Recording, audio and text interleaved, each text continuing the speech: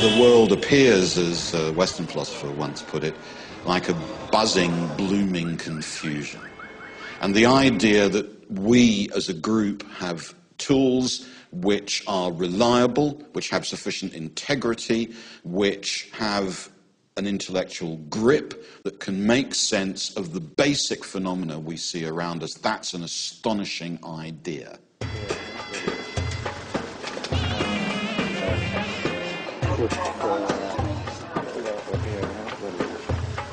And one medieval Islamic ruler made measurement a personal obsession, giving it a scale and ambition that was truly unprecedented.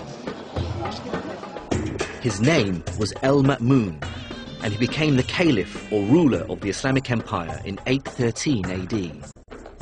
Al-Ma'mun lived in a culture without portraiture, so all we have are later impressions of what he might have looked like. Al-Ma'mun funded a range of scientific research, but one particular project was a personal favourite of his. And given that he ruled over such a large territory, it's hardly surprising what it was: map-making. In the second decade of the 9th century AD, Al-Ma'mun commissioned a new map of the world, and his scientists did a pretty impressive job. It was a vast improvement on all maps that had come before. What we see here is that they've really got the Mediterranean, its shape and how it links in with the Black Sea, the Middle East, even the whole of Asia as far as China and Japan. They've even got the Indian Ocean and the east coast of Africa. It all looks pretty impressive for the known world at the time. Of course, what Al-Ma'mun ultimately wanted to know was how much of the Earth as a whole did he possess? And this begged the question, just how big is the Earth?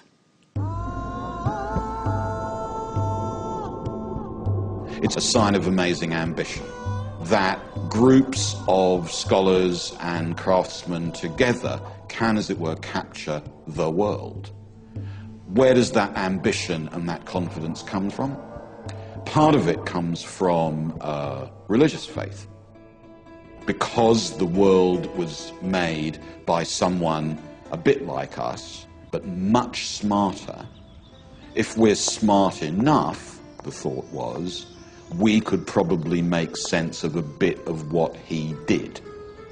And that's very clear as a motivation in a lot of Islamic, as in a lot of Christian science. And more specifically, the practice of Islam demanded that its followers have a very clear idea of the size and shape of the world. Now, this is crucial information for Muslims, because wherever they are in the world, they need to know the direction to Mecca for their prayer. This is known as al-Qibla. Now, over such a large territory, finding the direction to Mecca is not a trivial problem. This problem was wonderfully illustrated when a mosque was built recently in Washington, D.C. Some worshippers were confused because the direction they were told to face when praying was slightly north and not southeast as they expected. After all, Mecca is southeast of Washington, and on a flat map, it does appear to lie in that direction. But on a curved sphere, the shortest distance between any 2 points follows what's called a great circle. So, for example, this great circle line between Washington and Mecca is quite different to what you might expect. So the direction to Mecca from Washington actually points slightly northeast rather than southeast. Of course, this is complicated stuff, but the key point for Islamic scholars is that knowing the direction to Mecca requires a knowledge of how steeply the Earth curves. And that means knowing how big it is. So Al-Ma'mun commissioned his very best scientists to measure it. Hello. Hello. Mr. Sari, I'm Jim Al-Khaleeli. Nice to meet you. To understand how they did it, I'm meeting up with Professor Sami Chaloubi from Aleppo University in Syria, who's an expert in early Islamic science. Come and join me. عندما قسمها على 7.5 عندما قسمها على 7.5. Professor Chaloubi began by explaining the measuring technique, which Al-Ma'mun's scientists first used and which they had inherited from the Greeks. We're now talking about the earlier Yes. Aristophanes technique of measuring the circumference. It was repeated again by the Abbasid astronomers, was to measure the distance between 2 points and then look at the angle of inclination of the sun. So in Egypt, in Aswan down in the south, they regard the sun as being vertical. This is near to the equator. And they worked out how far away from the vertical the sun was if they measured it from the north of Egypt in Alexandria, which is on the Mediterranean coast. Al-Ma'mun's astronomers repeated the Greek experiment in Syria and Iraq by measuring the angle of the sun in the sky at noon at one known location. They then walked due north to a second location, carefully measuring the distance they travelled. At the second location, they once again measured the angle of the sun at noon. This angle would have been slightly smaller than the first one. With these figures, Al-Ma'mun's astronomers were able to estimate the Earth's circumference. They got a value of 24,000 miles, within 4% of the correct value.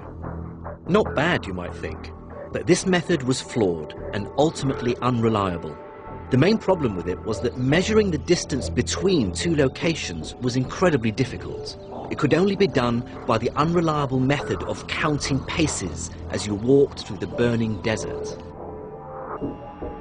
A more reliable and sophisticated method for estimating the Earth's size was needed, and 2 centuries after Al-Ma'mun died, it came. What made it possible was a great leap of imagination, and the fact that by 900 AD, much of the world's mathematical knowledge had been translated into Arabic, so scholars could scrutinize and improve on it.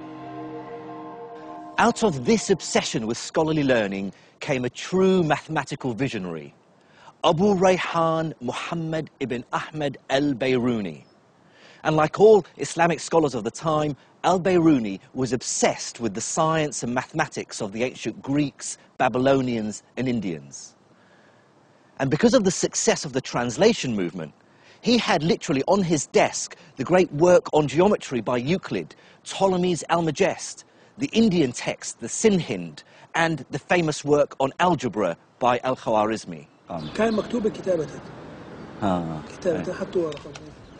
Professor Chaloubi has brought along the book in which al-Bayruni describes how he combined algebra and geometry with some very simple and practical measurements to solve the epic problem of how to calculate the size of the Earth.